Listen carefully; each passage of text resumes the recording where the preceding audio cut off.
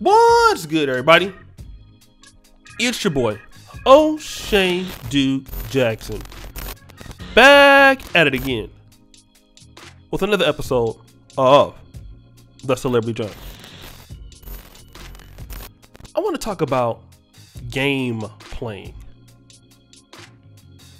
when it comes to dealing with women. And obviously all women do this, but this is a black show. I deal with issues in our community. And the games that women can play when it comes to men, don't get me wrong, men can also do this, but women tend to be more adaptable at these things, a lot more cunning, they have a better perception of what they're doing. Men are not really so good at playing the kind of games that women play. And when we talk about the games that they play on the opposite sex, what we're dealing with are these pseudo masculinity tests, also known as shit testing a man. And the greater manosphere has talked about this before. Black men have talked about this before. Men all over the world understand this concept, where women can put a test to you to see where you're at mentally, to see how you're going to respond. Sometimes a woman may not text you on purpose, may not call you on purpose, just to sit back and to see what is the response, to see if she can get you to come out of character. And that will let her know where her respect should lie, where she should, continue to have a relationship, if you're going to get turned off or not. And a lot of times guys in the manosphere talk about understanding the shit test mechanisms that ladies have. And let me just kind of, contrast this, because guys, when we play any kind of games, whether it's, basketball or something, there's a reason why we're playing. We're trying to play a game to win, the stock market game, we're trying to play, understanding, because we call a knowledge understanding game, understanding women. There's always an end result for what we're trying to accomplish, and usually that can end up with some long-term reward for us. Usually, not all the time. Women play games out of boredom. This is why they have text buddies. Let me just text messages him, see how he's going to react. And then if he does, then I just won't text him for another 5 or 6 days. Just because they have nothing better to do and they just think that it's shits and giggles. That tends to be sort of the games that women play on that level. And the biggest mistake that any man can do is to get caught up in women's games. I've done that. I've been there. I'll tell you not to do it. And it's hard. It's easier said than done. But ultimately what I realized, when women try to play games with, especially if it's a man that they're in a relationship with, a man that they like, if the guy is good and decent, I can see if the ain't nothing, if he ain't about shit, then I won't have a problem. But if this is a man that is worthwhile, he's providing, he's doing things for you, he's doing the right stuff, they'll still play games, right? Sometimes even more so because, this is the guy that's doing for them, so let me see how far I can take it. The problem comes in is where you play so many games that she ends up playing herself. All right?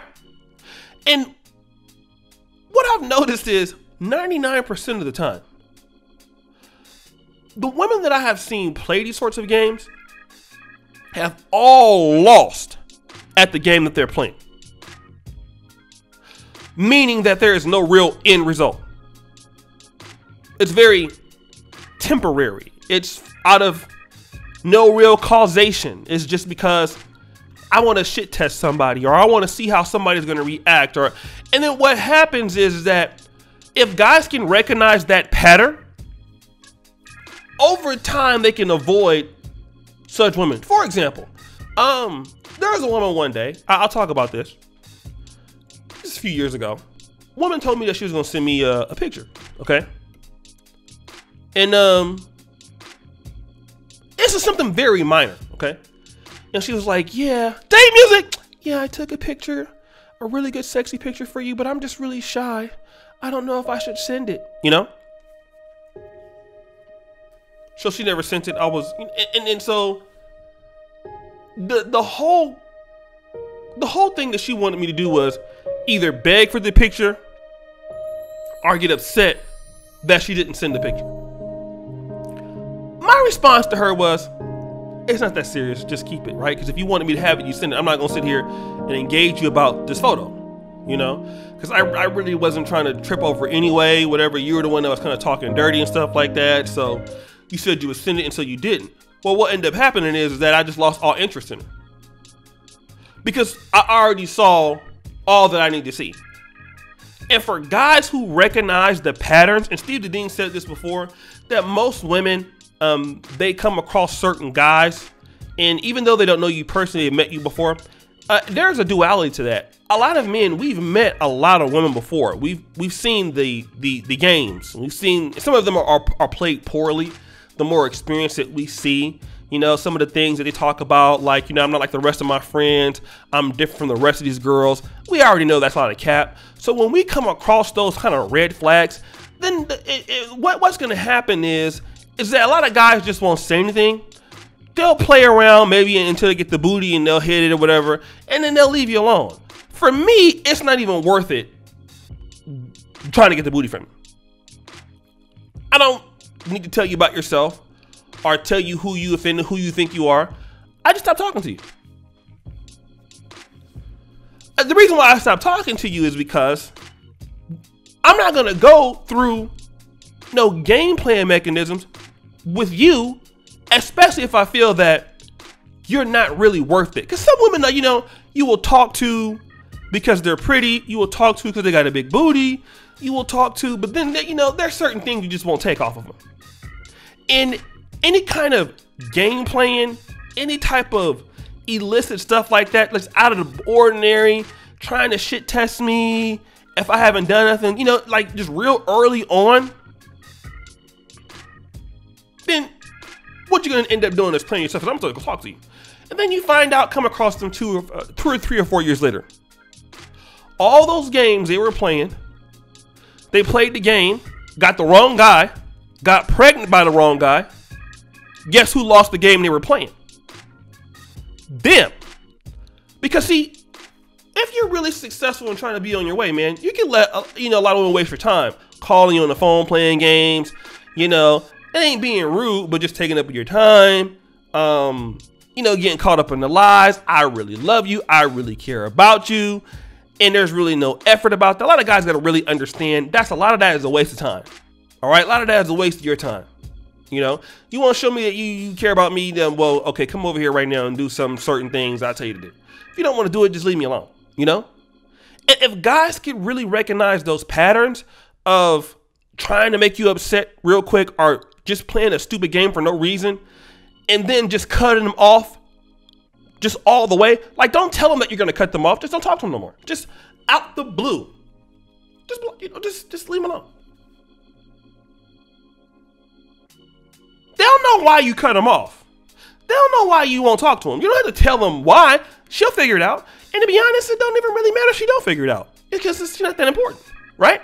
If guys understood how to not get into dysfunctional shit tests, you wouldn't see so many black men dealing with baby mamas, dealing with, you know, chicks. They wouldn't be in prison. You know, a lot of guys right now are in jail behind some games. And while you locked up, or while she with somebody else playing some games. And some of y'all should be lucky that some guy took your girl from you. Because all she doing is running the same games on him, making his life miserable. He ain't gonna have no money dealing with her. He ain't gonna have nothing nice dealing with her. He gonna be miserable. All the problems that she had with you, she gonna take to the next guy. Just avoid those kind of, you know, tests. Some are going to happen, but a little bit more respectfully. And you let her know if you really care about her. Hey, listen, I don't appreciate this. You know, don't play me like that. Or you just cut her off and then she keep trying to talk to you, then she'll understand. Guys got to start teaching people lessons about running tests on them. And that test comes, and the consequence of that is a big ignore. It's a big, you're out of the life. You're not going to have any contact with me. And once guys get to that level, we're going to start respecting you more. So guys, what do you think?